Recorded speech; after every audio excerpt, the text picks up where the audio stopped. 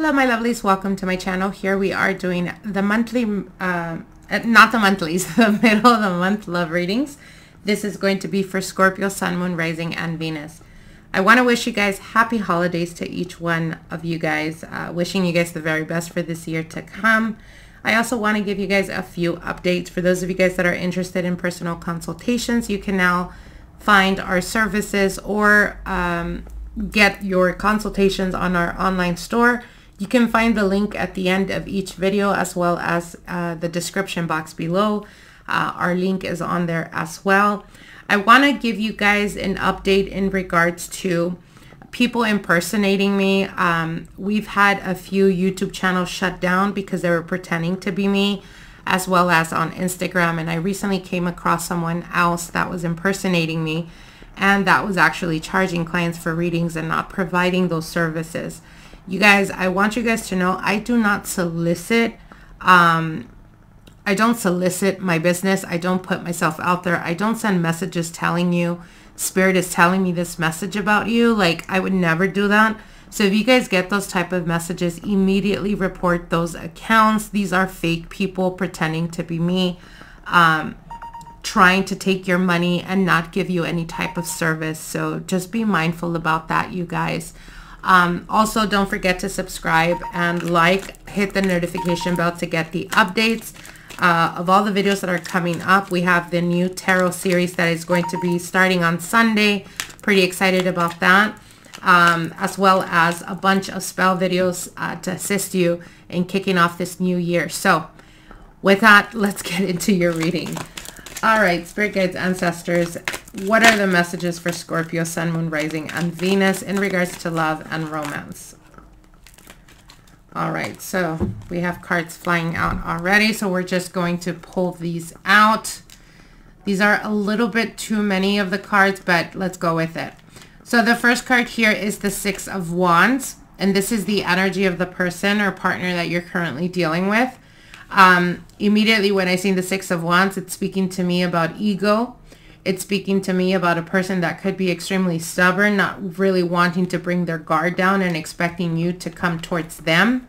The next card here is the Four of Wands, and the Six of Wands looking towards the Four of Wands does speak about a person that is looking or wanting to create some type of stability in this connection, but I feel like ego is too big. As you guys can see here, the man is on top of the horse and it's looking down towards the Four of Wands. So it could be a person that is stuck on their behavior, stuck on their old patterns, a person that perhaps is even promising or has promised you some type of commitment or of a doing of better or doing better. But with the Four of Cups, I feel like it's empty promises. I feel like they're not being completely honest. I do have the Three of Wands here indicating to me could be at a distance. If you're dealing with someone from a distance and they're trying to portray or show you, convince you is what I'm hearing, convince you that they're wanting to build something. I feel very heavily like they may not be completely honest with you, only because the Three of Wands is coming out and the Four of Cups here. Now the next two cards is the Six of Cups and the Five of Cups. This is indicating to me external energy. So I feel like for some of you Scorpios, you're going to be dealing with someone that is coming back around, that is very connected to you in regards to the past. So this could be a previous partner or someone that you were with in the past where there's some type of regret and they're wanting to rekindle or wanting to reconnect. You guys keep in mind that we do have Venus going retrograde. So this is going to bring up certain themes about the past in regards to relationships. And unfortunately, sometimes that brings people from the past. So I do see that unfolding for you guys. I'm going to put the cards back in. And we're going to get into your reading. I feel like that those messages were specifically for some of you guys out there. Okay. What are the messages for Scorpio, Sun, Moon, Rising, and Venus regarding their love and romance? Scorpio, Sun, Moon, Rising, and Venus. Scorpio, Sun, Moon, Rising, and Venus regarding love and romance. All right. So we're starting off here with the Princess of Wands. So I do see that the person of your interest or the person you're dealing with is going to be communicating with you for the month of December. I feel like it's very fleeting type of energy, so it could be through text or social media, communicating or opening the links to communication. Now the next card here is the Five of Swords. So we go again back to that of stubbornness type of energy. The Five of Swords with the Princess of Wands is communication that opens up, or communication, them communicating with you. But I feel like it's, you know, very strongly having to do with like pride, or a person that is going to be very challenging in the month of December, only because they feel the need to have to prove themselves, like they always have to be right. So it could be, you know, arguments here and there that are really petty arguments is what I'm hearing. But this person has the need to like prove a point, or to stand their ground, or to be like on the defense mode, only because they feel like that's the way they show strength, even if the person wants to communicate better with you. I feel like they're holding back. So it could have been a situation where there was some type of argument or some type of miscommunication, and I don't see them really trying to address that situation. So if you're dealing with a partner or person that is not wanting to address like the real issues of the connection, I feel like they'll randomly text you just to gloss over whatever it is that you guys are currently going through or having to address. And I feel that they're doing it in a very egocentric way. So again, it's not wanting to deal with what's bothering or what's triggering in the relationship.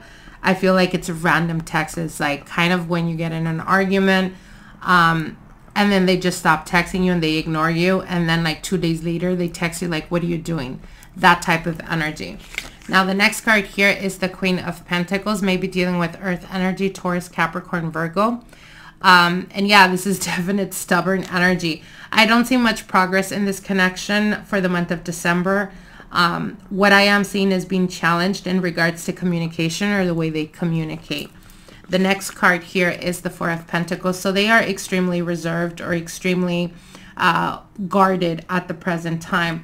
Could have been a situation where you felt like there were certain things that you guys needed to talk, or you need to address, and I feel like there's a refusal of it, and they could do it in a form of either stop communicating for a couple of days and then they reach out, like I said, glossing over the real issues. So the month of December, I feel it's going to be very challenging for you, because I'm hearing you're going to be losing your patience, okay? So be mindful about that. Now the card that we have here for the Oracle is, yes, it is too late. So for some of you guys, it could be a situation where you guys have been needing highly to address certain issues in the relationship or in the partnership. And I feel that the refusal to do so is pushing you to the limit. Like I said, I do hear that you're going to be very challenged in regards to your patience. So for some of you guys, it could be deciding to embrace that of the Five of Swords and stand your ground. For others of you, it could be walking away from this situation or from this connection. And I feel heavily like you are, if it is you the one that's walking away, Scorpio, I feel like you're walking away very like heavy-hearted, because you've been putting a lot of effort and energy in this connection. But what they're telling you right now is don't resist it. There is a need of like emotional maturity, and I feel like they're very immature. So you could have outgrown this situation or this relationship or this connection. I don't see much progress in the month of December, because I do see like a bit of stagnant energy, and it's because both of you guys are extremely guarded. I want to wish you guys the very best. Happy holidays to all of you guys, and we'll see each other soon.